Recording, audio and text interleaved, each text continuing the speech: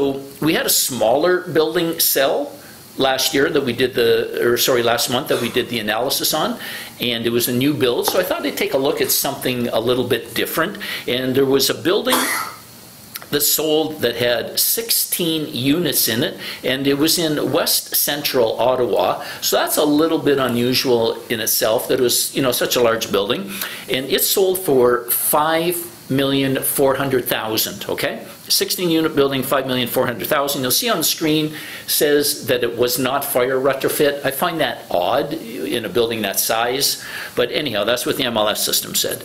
Now, the scheduled rental income on that was $264,000, and I'm going to round off some of these numbers so I don't bore you to tears with too many of them. And when we deduct for vacancy and bad debt, it gives us an ERI of $257,000. Now, the operating expenses on the building were about $53,000, and the total operating expenses were $78,000. The net operating income on the building was $178,000, which gives us a cap rate of 3.3%. Now that's a little bit on the low side. So obviously people saw great value in the property. The operating expense ratios were about 30%, which is on the low side, which is good. That's what you want.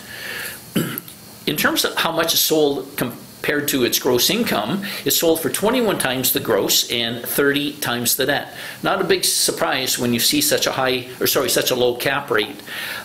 You would expect it to sell for those kinds of multiples times the gross and the net. Now, if we follow a basic rule of thumb, again, rule of thumb, it's not the final word in anything, but if we have a 35% down payment, which represents $1,890,000, gives us a mortgage on the property of about $3.5 million. So that gives us an annual debt service. That's how much the individual would pay in mortgage payments over the course of a year, at the rate of 3%, by the way. So anyhow, the annual debt service is almost $200,000.